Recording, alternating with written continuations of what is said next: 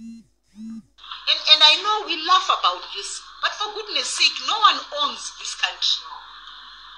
We are part of this country, and we can't watch people destroy it right in our eyes.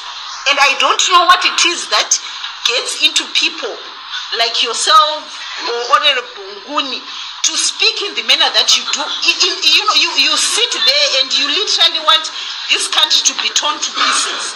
How is it that a people that has been born in a country would want to reduce yourself to this level? Or because you want a chaos so that you can loot, you can abuse, you can kill. And I think this can't be allowed. Can I answer that?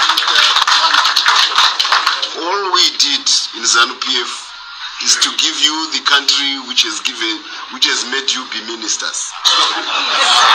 Yes, this country was stolen.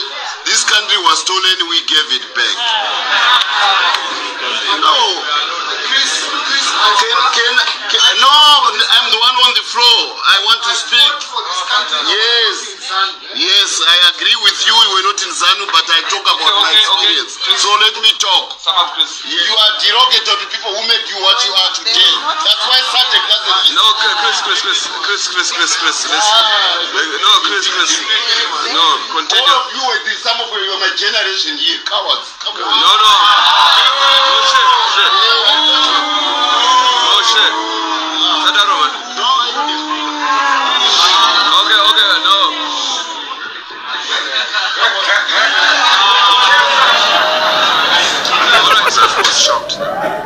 S.A.D.C observers vasufara nezvikuitika kuZimbabwe, vasufara nezvikuitika kuna Emerson MUNANGAGWA, vari kuzvigadza pachigaro nesimba, asi ivo vari kutaura kuti azvipere zvakadaro, azvipere mushe, vari kugona kuita next move. Asi sezvinei, aiwa, gatimbokuratidzai zviripo, muchazvionerai henyu. Vari kunzi vasiyai vakadaro, chakuratidzai list, mozvionera.